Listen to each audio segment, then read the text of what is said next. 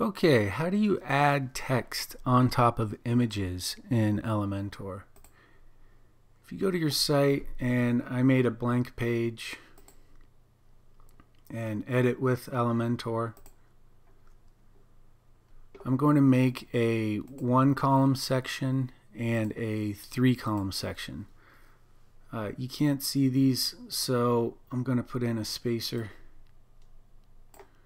just to give it a little bit of space there. So the way that you add text to an image is that you use the image as a background image.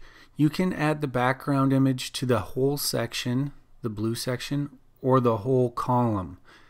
You just click Edit Column or Edit Section.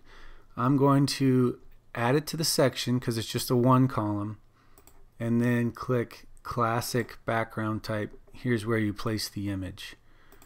Click your image, and again it's going to take the size of all the stuff in it, so I'll duplicate the spacers, and now I'm going to put in a header since it's a large section, and I'm going to fill in my text.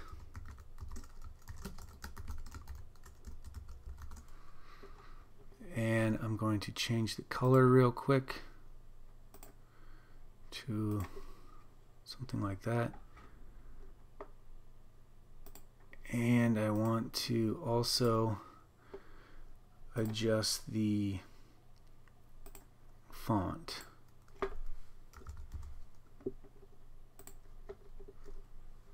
Oh, that's awful. Let me change that to... Alright, get the size a little bit. Alright, so I'm going to do it with a 3-column section now. I'm just going to do the 1 and then duplicate it. So instead of doing the whole section, because the photo would span across all 3 columns, we just want to edit column. And now we're going to do the same thing. Pick your photo, and you'll see it's not showing up again because we don't have anything in there. So if I drag my header in there, you'll see the photos start to show up. So if I put in my surfboards and I use the same color, or maybe I'll use white this time, and use that font. Alright, so now I'm going to drag another spacer in there, and I'm going to see if your text isn't showing up well. The other thing you can do is add a image overlay. So let me expand this a little bit. So if I add an image overlay, I'm going to move this down below. If I add an image overlay, it'll make this white text pop out a little bit more. So if you edit column and then collapse the background, you see background overlay. We are just going to do a regular one. You can do gradients and stuff, but here's the color.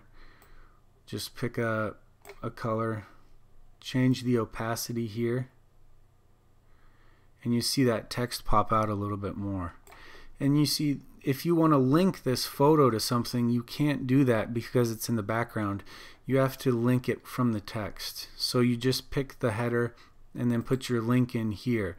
That's sort of the best you can do. You can also put in a button in here so that it's more obvious to click the button. But that's the downside of using the photos in the background, is that you can't link them to anything, but you still can link the text itself, the header image. So now I'll just duplicate this, and I guess I will delete that, duplicate this,